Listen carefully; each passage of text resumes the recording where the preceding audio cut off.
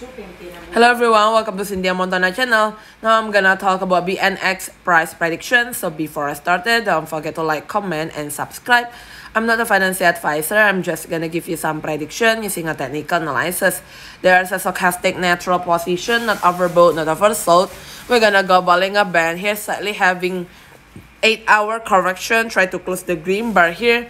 We're gonna see here is still above the yellow one and the pink one side around 16.1.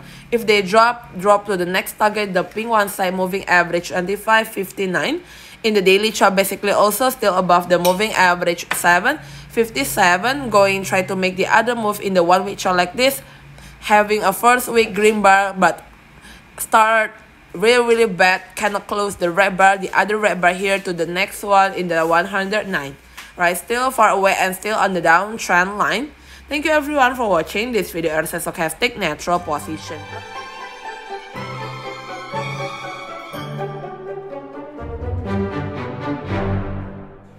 Hello everyone, welcome to Cynthia Montana channel. Now I'm gonna talk about Bnx price prediction. So before I started, don't forget to like, comment, and subscribe.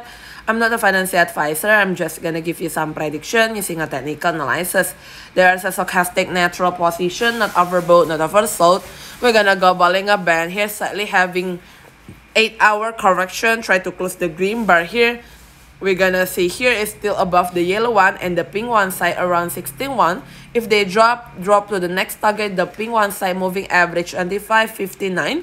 In the daily chart, basically also still above the moving average 7.57. Going try to make the other move in the 1 week chart like this, having a first week green bar, but start really bad, cannot close the red bar, the other red bar here to the next one in the 109.